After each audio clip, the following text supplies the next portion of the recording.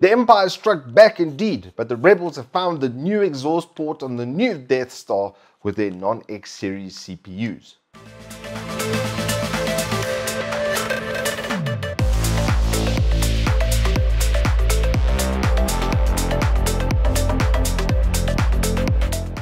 Good afternoon and welcome to Turbo Tortoise Tech.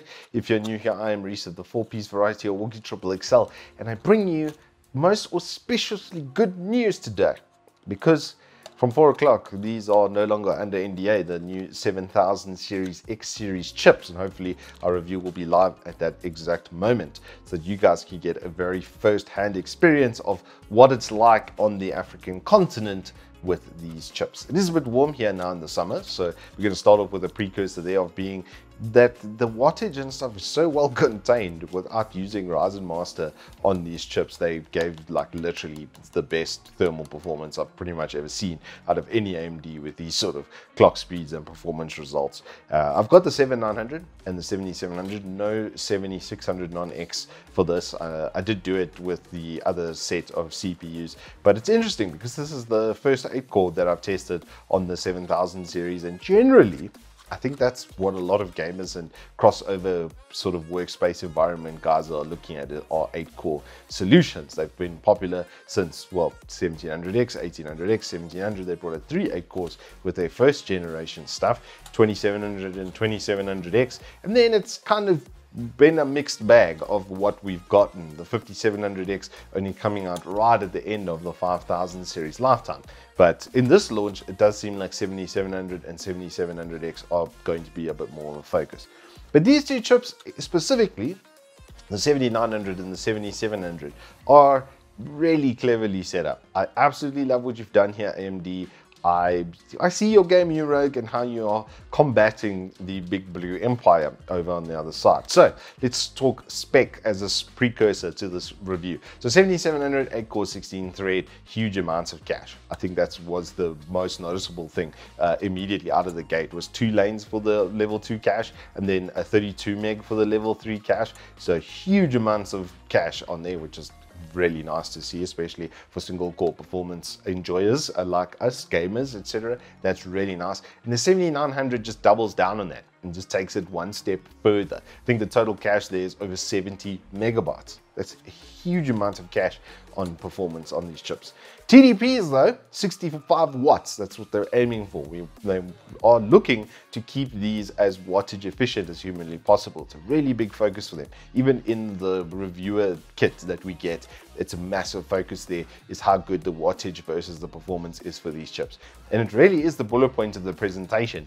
If you're building like an M80X or RTX build, then these are in a lot of ways no-brainers because they're easier to keep cool than Jacob Zuma on the podium under crossfire questioning. It is amazing how cool he can keep while being that corrupt. It's very, very impressive, and it's equally impressive in this case how cool these guys kept while giving absolutely exceptional performance. Next then we have to cover the test bench so we know what our basis for testing is. It's exactly the same as what we had with the X series chips, which is great. Just the cooler was swapped out for actually a little bit worse of a 240 than the Castle in performance testing and stuff. I have found the H100 to be a little bit worse than that. So bear that in mind when you do see these performance results and how good and stuff the temps, etc. were. So like I said, H100 RGB over there. We've got our old faithful 3070 Ti Supreme X over here for the GPU testing. We've got the 6000 megahertz kit as well, CL38 from Adata XPG, one click as well, DOCP, and they literally never gave me a problem with any of the AMDs. So I can attest to these working at least with ASUS X670 boards and with the 7000 series chips, that these will be basically absolutely flawless. I didn't have a single hiccup from that. 2 TB NVMe, SN570, good old Western Digital backup over there for the storage. And then, like I say, we've got this ROG X670E-A motherboard, which just looks absolutely fantastic, holding all of this together. So we're not testing it on like a mid-range entry-level sort of setup. This is the peak performance that you're probably going to get from these CPUs. So with that in mind, let's get into some performance testing. Now, gaming, I went a little bit deeper. I wanted to fiddle around around a bit more in there, especially with having done so much with the 13 gen stuff and with this GPU. I wanted to have that for sort of comparative. And as you'll see, it runs games. There's absolutely no problem, especially with games like CS going well over 600 frames. Absolutely smashing my 5900X scores with the same GPU.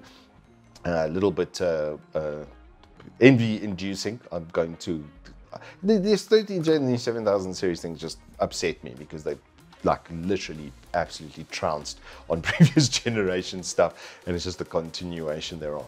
Now when we get to Cinebench, however, that's where things get a little bit interesting. Oh, before we go there was some anomalous data with Cyberpunk. You'll see there for some reason the 7700 just kind of got destroyed. I don't know why that is. It's a bit of a perplexing one to me. Most of the games that I've tested get into the 120, 130 FPS range.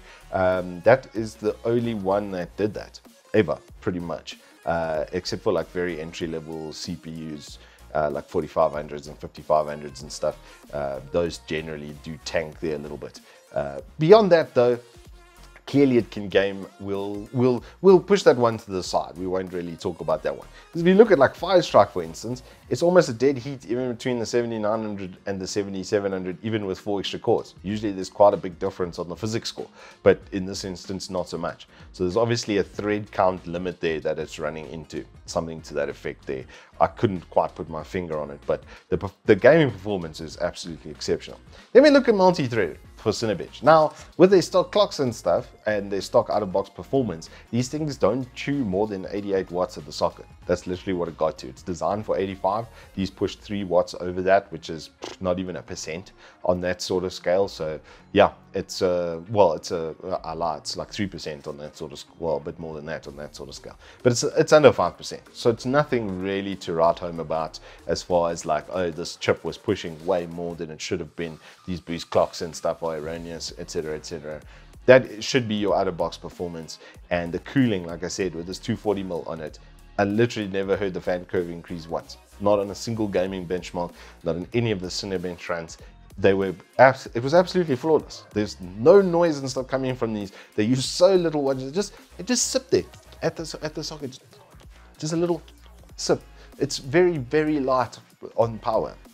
That's a big plus for me on these X-series chips. Like I said, for those environments where you just don't have space, then you know you can still get really good performance from a low wattage thing you can put a decent air cooler on. Honestly, if you took even a 7900 and you put a decent air cooler on it, like an AK400 or a Cooler Master Hyper 212, that's probably never ever going to go over 60 degrees. I literally only saw the north of 55 with absolutely no fan curve. But then I finally got the kit, the reviewer kit, with all the reference points. And then they showed me the Ryzen Master scores, and I was like, my scores don't look like that.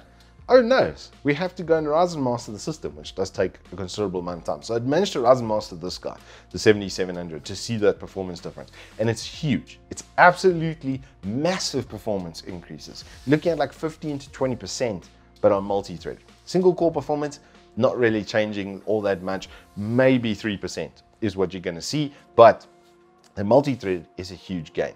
And it's not the same as previous generations. I did my 5900X as well, just to double check on that, to see how much Ryzen Master had improved. And while it does help me go north of 5 gigahertz on single core, it really didn't make that much difference on multi-threaded. Going from 20,700 to 21,200 or 21, it was a factor of 5%. It was 1,200 points on that scale. It's less than 5%.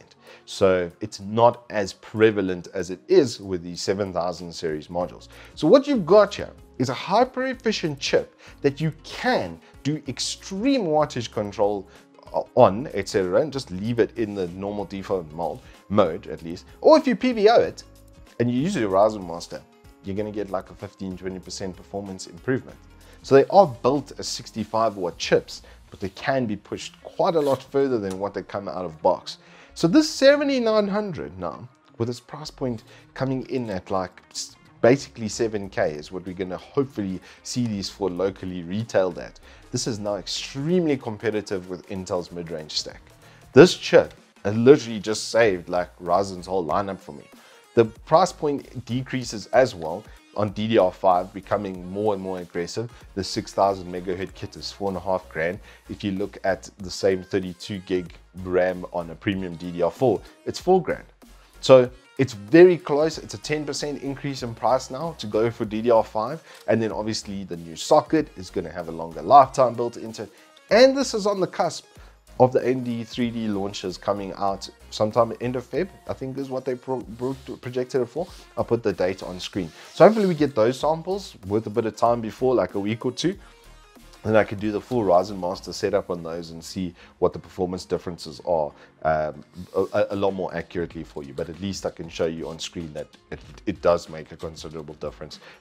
But yeah, it's going to be based on your cooling, and your specific environment and performance is going to help or hurt that situation. You know, me on open air, I don't really have any of the contentions of a PC case stopping airflow. Everything's as direct as humanly possible. A little bit of airflow in the room, and you've basically got the best sort of cooling and performance. That's why I have it like this, is because I don't want to have that interference of a PC case in the environment, because it's literally going to vary per PC case and per cooler and etc. But the basis of the potential of what they've created over here is absolutely fantastic.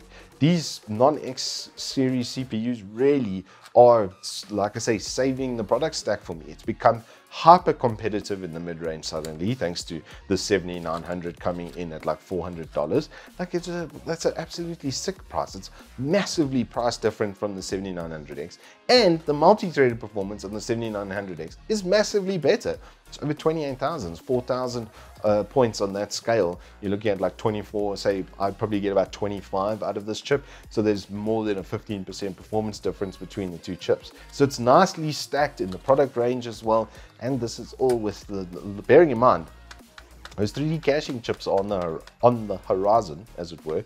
And yeah, if the 5800X 3D is anything to go by, those are going to be equally as exciting. So good job AMD for coming back to the party. Give you a solid 10 out of 10 for these products. I love their dynamic sort of wattage control. It's really nice as system builder to go, you literally have people come up to you and go, I want an ITX build, I want an MATX build. And always the problem is how to get it in there with decent cooling and stuff.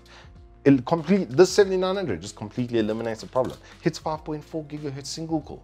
Hits 5.4 gigahertz single core. Gives absolutely exceptional gaming performance, almost in line with the X series chips at a discount as well. So you don't have to go all the way there, you know, making it more accessible. The wattage as well. If you want to get a mid-range board and put a 7900 on it, that's going to be probably one of the best like price versus performance gaming systems you can buy. So yeah, I'm very much enamored with this. I might want one of these in my own near future to upgrade my own PC, because all of these are faster and it's unacceptable.